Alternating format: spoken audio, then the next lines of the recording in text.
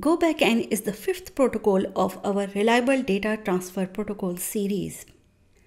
Now we are going to discuss some new terminologies and concepts which are necessary to understand operation of Go Back N protocol. These are pipelining, sequence numbers, sliding window, and cumulative acknowledgments. Pipelining is a technique which allows us to send multiple packets on transmission channel without waiting for their acknowledgments. In this way, we can efficiently use channel bandwidth. As we are sending many packets on transmission link, we need bigger sequence number field to number packets.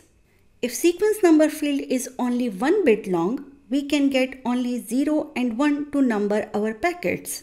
If sequence number field is 2 bits long, it can represent 4 different values. Therefore, we can number our packets 0, 1, 2, and 3. While if sequence number field is 3 bits long, it can represent 8 different values. Their example is shown here. Hence, we can number our packets 0 to 7. Total 8. Range of packet numbers can be computed by this relation where k is representing number of bits used in sequence number field. Next concept is sliding window. It's a technique for controlling transmitted data packets. In the given figure, window is this. Those packets whose acknowledgement have received means their matter has resolved will be kept here. Dark blue color places. Packets which are sent on transmission channel but their acknowledgements yet not received will have their places here. Dark green color region is also inside the window. These places in window are available. As soon as upper layer sends some packets, window will accommodate them here and send their copies on transmission channel.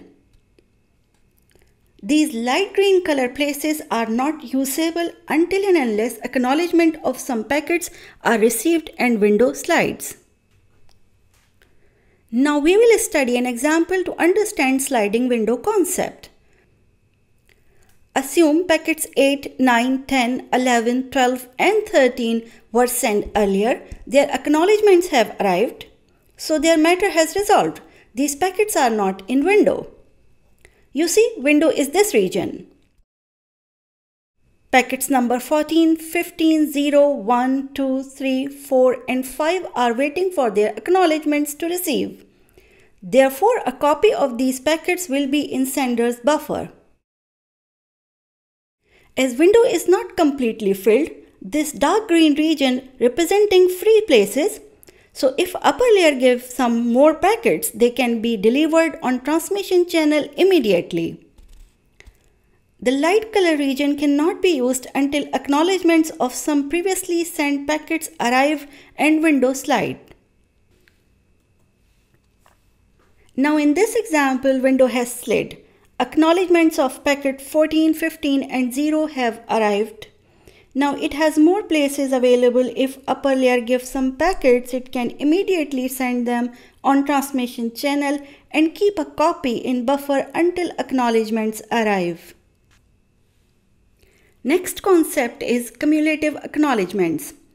Cumulative acknowledgement means receiver can send a single acknowledgement packet in response to multiple correctly received packets.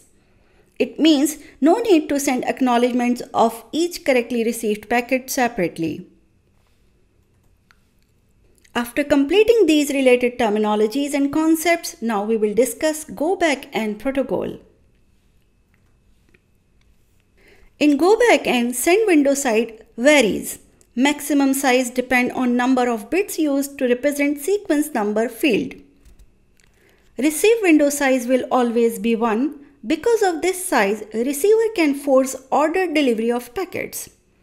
If a garbled packet received, receiver waits for its retransmission. It simply discards all subsequent packets. Therefore, sender has to resend all packets which were being sent after corrupted packet. That is why protocol name is Go Back N. In this slide, we will see Go Back N in operation. Packet number 0, 1, 2 and 3 have been sent on the transmission line without waiting for their acknowledgement to arrive.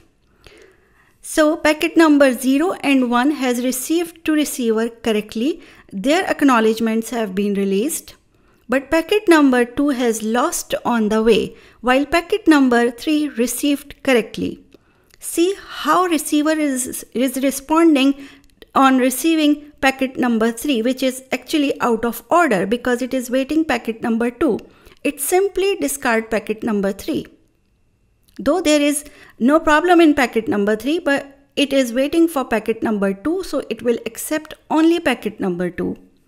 And so important thing is, look what acknowledgement it is sending. It is resending acknowledgement number 1. On the sender side, see, acknowledgement 0 has received. And then meanwhile, it sent the packet number 4 because acknowledgement number 0 has received.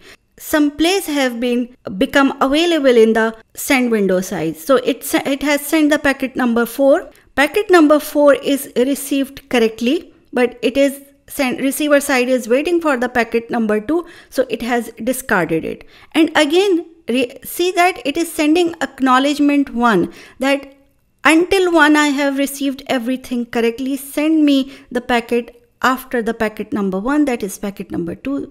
And see, on the sender side, acknowledgement 1 has received, so window has slid. Now it is ready to send the packet number 5, which is being sent. Receiver received the packet number 5 correctly, but has discarded it and again sent the acknowledgement number 1. It is indication that until packet number 1, I have received everything correctly, and now I'm waiting for the packet number 2. And see, on the sender side, timeout event occurred. Now sender is ready to send the packet number 2. So packet number 2 is being sent, and after that we have sent some more packets, that 3, 4, 5 all are being sent again. Packet number 2 has received on the receiver side.